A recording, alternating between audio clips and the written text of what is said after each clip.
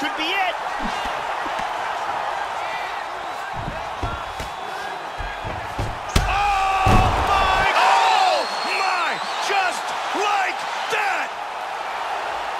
A huge roundhouse kick for the knockout.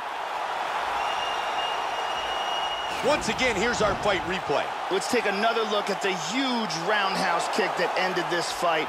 As soon as it lands, this contest is over. We can see it from a different angle here. Look at the power in this roundhouse kick. And when it lands, the fight is done. And here we see it again. Boom! Wow!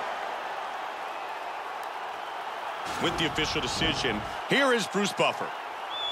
Ladies and gentlemen, referee Herb Dean has called a stop to this contest at 4 minutes, 35 seconds of round number 4. Declaring the winner by knockout, Ryan Kid Lightning Carroll.